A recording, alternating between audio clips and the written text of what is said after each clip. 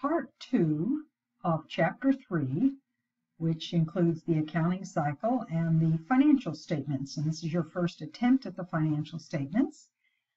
This is from Kisu's Intermediate Accounting 16th edition. First, we have 4 financial statements that are required under generally accepted accounting principles. The first is the income statement. It only includes revenues and expenses, and it reports net income. Did the company earn any money? The next is the statement of retained earnings. This shows changes in retained earnings, which would include the beginning balance, plus any net income, minus any net loss, minus any dividends to get an ending balance, which then flows through to the next statement, that is the balance sheet, which reports assets, liabilities, and stockholders' equity. And of course, assets must equal liabilities and stockholders' equity. So this balance sheet should balance. And then the last we talk about is the statement of cash flow. We will not cover this right now, but we will cover it in future chapters. And what this does is explains the difference between the beginning cash and the ending cash. You look at what caused the change.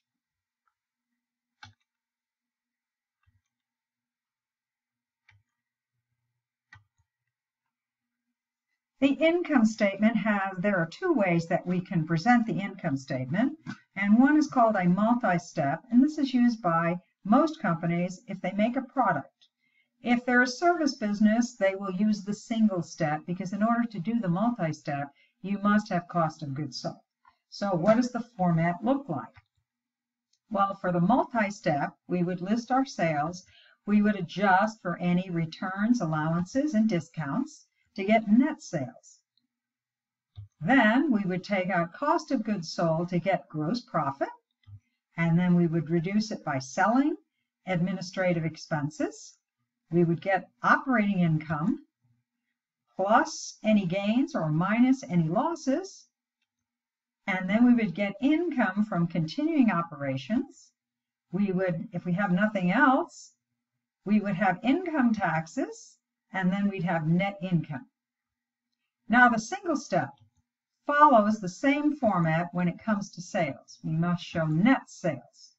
However, the next thing we would show would be any other income, because what it does, the single step, is it includes all the income in one spot. And then it's reduced by all of the expenses. And that's how you get net income. Now, of course, you're still going to get the same number. However, the multi-step tends to be more informative. Now let's prepare a multi-step income statement. And the first thing we need to do is, this is an adjusted trial balance, which means that we've done all of our adjusting entries. And this is the second trial balance and is the one that we use to prepare the financial statements.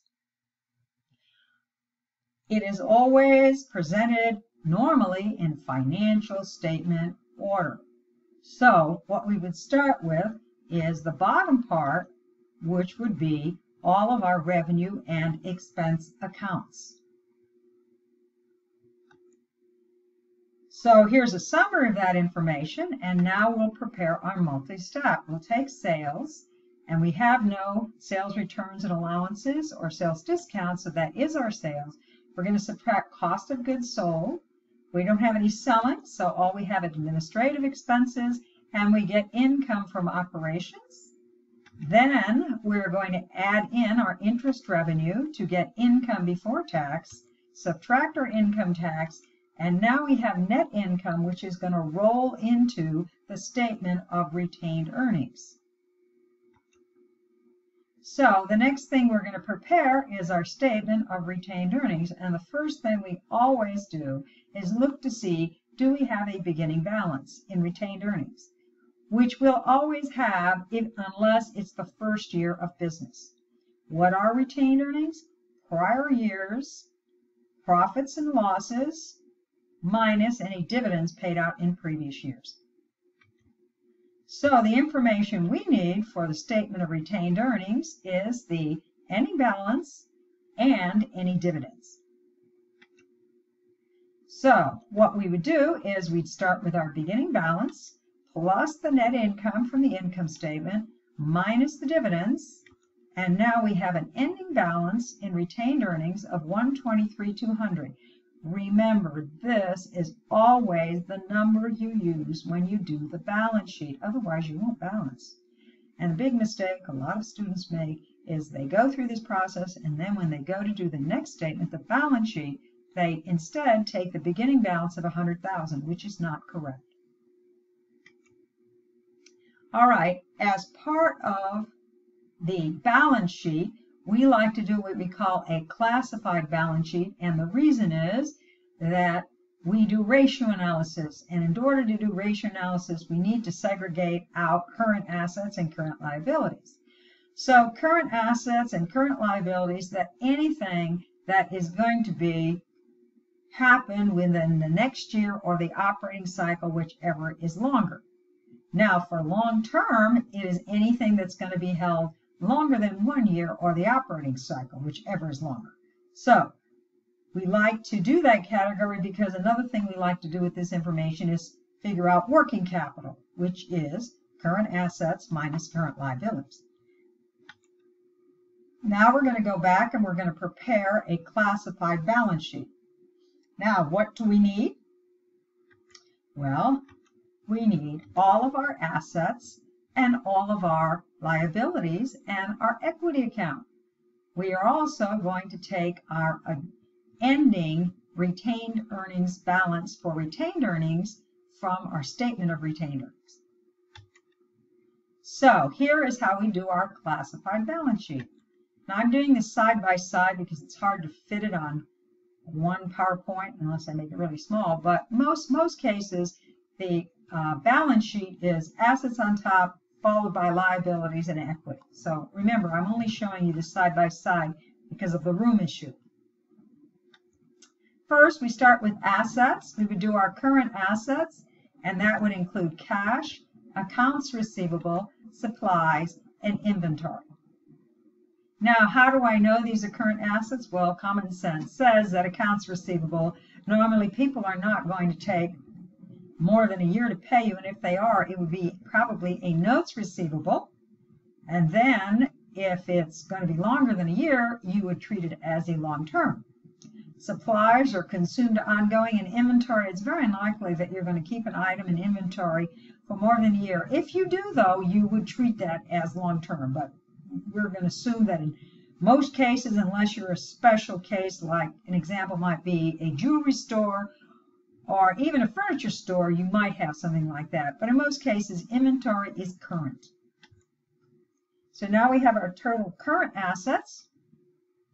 We're then going to do our non-current, which would include our property, plant, and equipment, less any accumulated depreciation.